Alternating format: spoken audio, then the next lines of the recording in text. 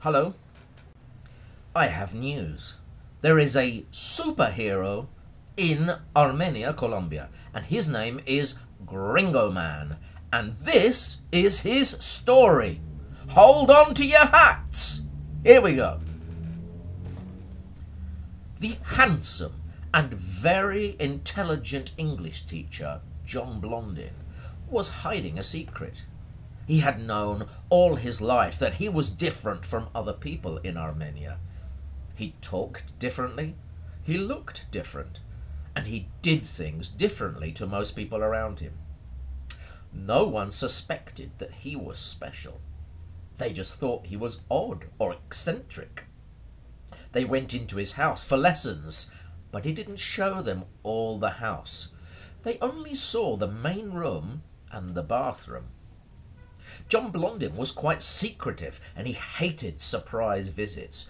It was very rare that someone would call on him and he would let them in his house. Most times he spoke to them from the window, and sometimes he would go down and talk to them at the front door, but he never invited them in. He always made excuses that the house was dirty, or that he was preparing his classes, or that he was just going out. But everyone knew that Blondin was up to something.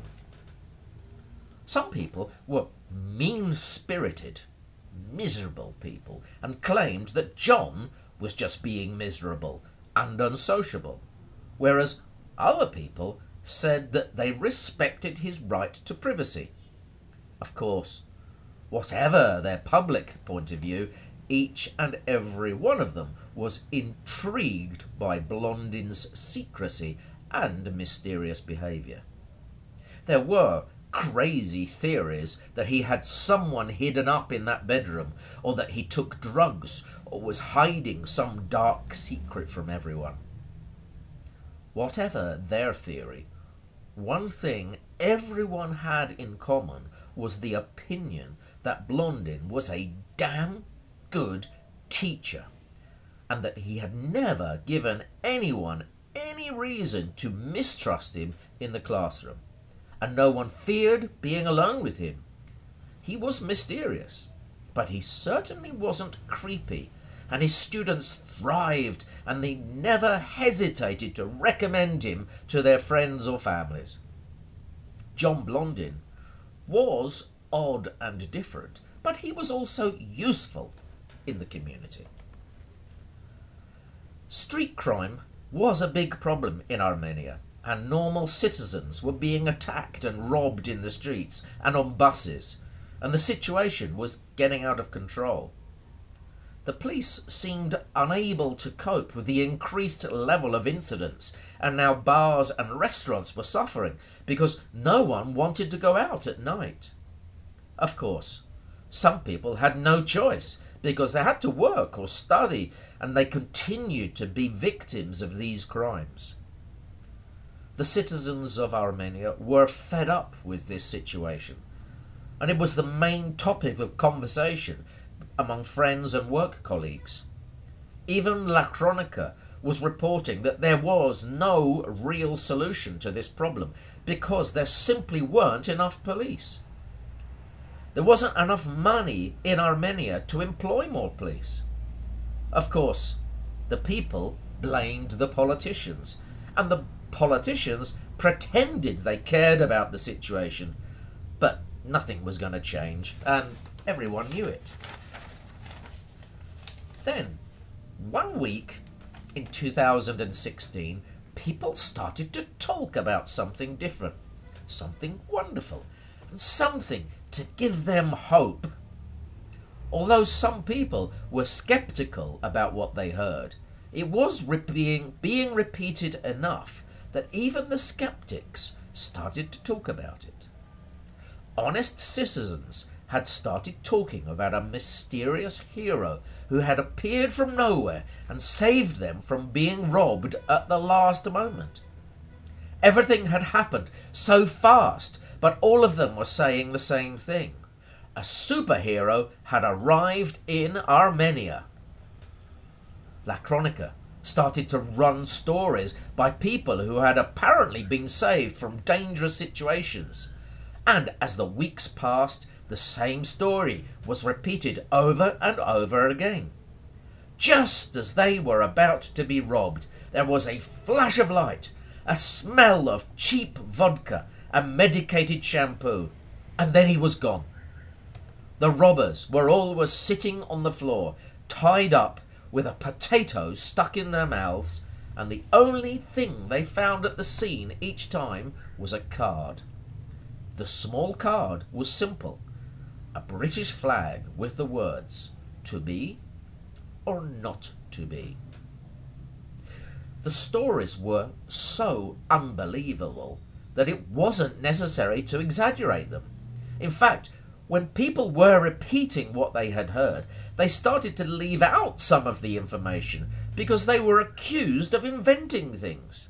For instance, there was a time when GRINGOMAN flew down from the top of the government building in Plaza Bolivar to help a young woman who was being attacked.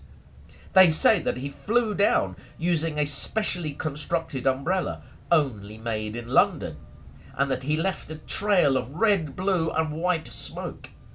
He picked up the woman in his arms and carried her to safety before disappearing. On another occasion, the Gringomobile appeared out of the rain and blocked the path of a couple of young thieves on a motorbike who had just stolen a mobile phone from a pregnant woman walking in the street. The bike hit the front of the vehicle and the boys flew through the air and crashed down onto a street cart full of avocados. The street seller was shocked as he saw his fruit destroyed. GRINGOMAN walked over to the avocado cart, took the phone and returned it to the woman. The avocado seller looked at all this mess and started shouting, "Guacamole! Guacamole! Guacamole!" In the gold museum one night, a couple of dumb thieves were trying to break the glass when suddenly GRINGOMAN appeared behind the glass, among the gold exhibits. The robbers froze and looked at each other, and GRINGOMAN smiled as he saw them looking at each other, trying to work out how he was on the inside of the glass. If you're not smart enough to work out how I got in here, then you're not smart enough to be crooks. Go and get a job at McDonald's. GRINGOMAN fixed crime fighting with sarcasm, ridicule, and a genuine disappointment at how many idiots there are in our lives today. It seemed to him that young people simply don't have enough brains, or maybe they don't know how to use them. He would often tie up his offender, stick a potato in his mouth, and then spend 20 minutes telling him how things were different when he was young. At the end of 20 minutes, these poor young kids were happy for the police to arrive to save them from more boring British preaching about the good old days.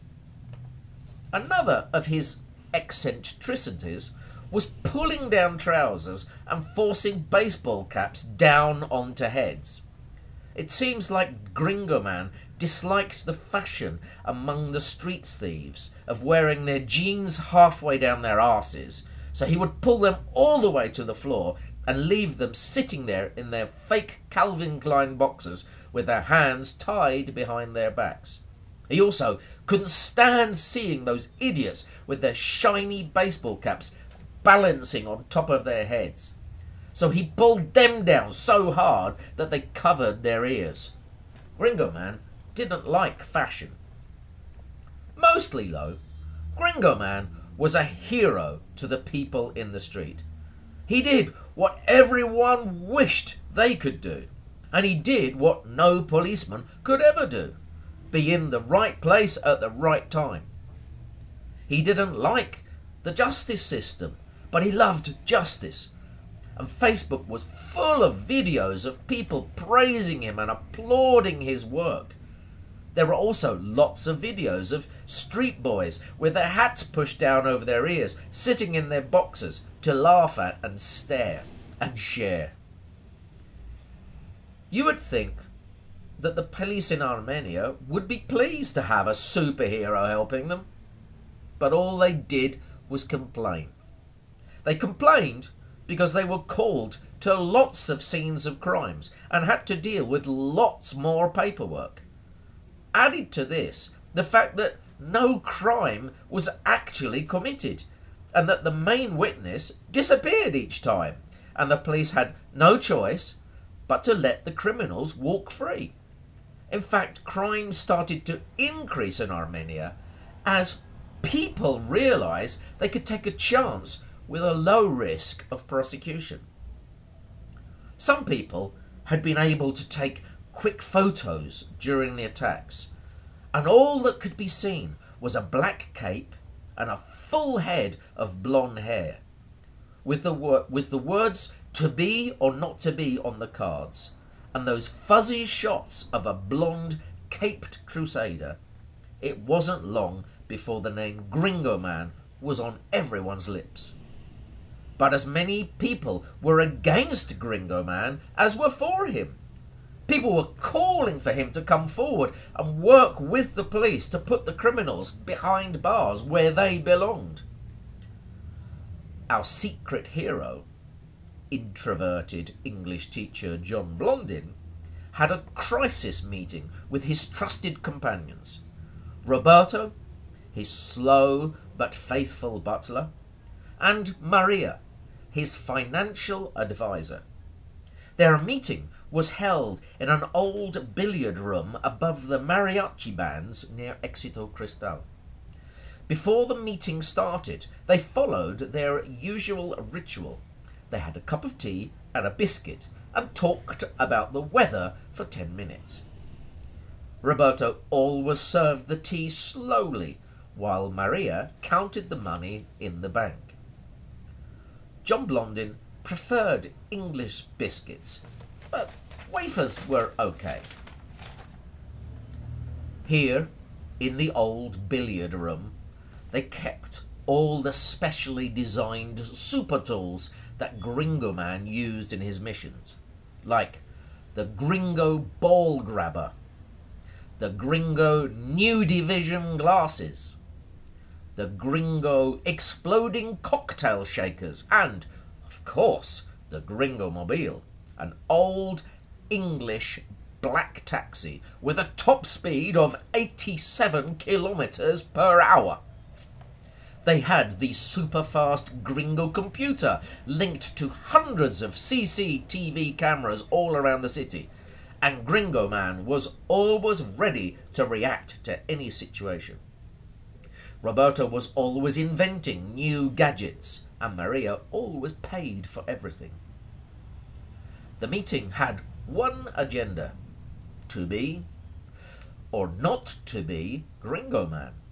This was the question. While yes, people were being saved from muggings and attacks, there were now many more attacks which one superhero could not respond to. Yes, Gringoman could punish crimes there and then, while he had the criminals in his hands, but this is illegal.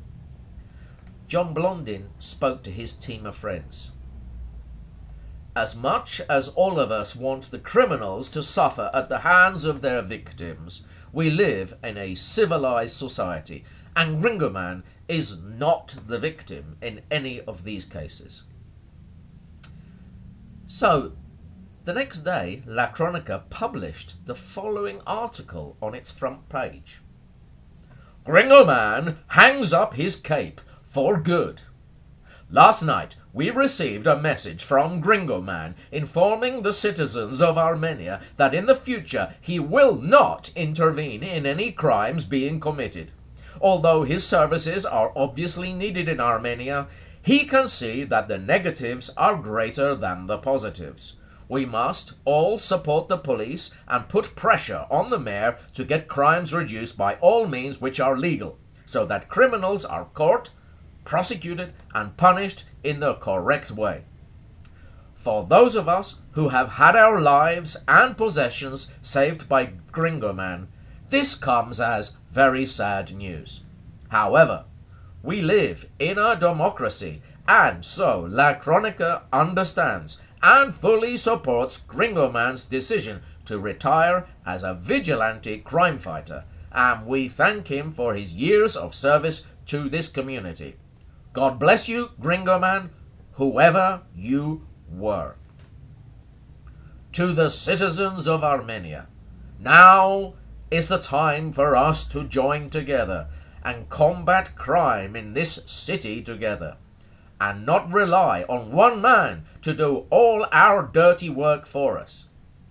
La Cronica invites each and every one of you to offer your suggestions as to how best we can fight street crime in this wonderful city.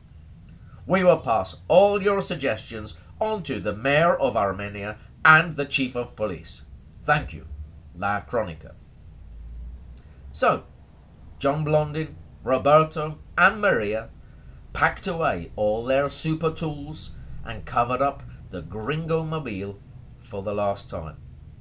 But their hearts were full of hope. Hope that they would never be needed again. Hopeful that the citizens of Armenia would find the peace they deserved, and hoping that the mariachis would stop practicing after 11 p.m. at night, because he just couldn't sleep with that noise. John went back to teaching, and no one ever knew his secret until now.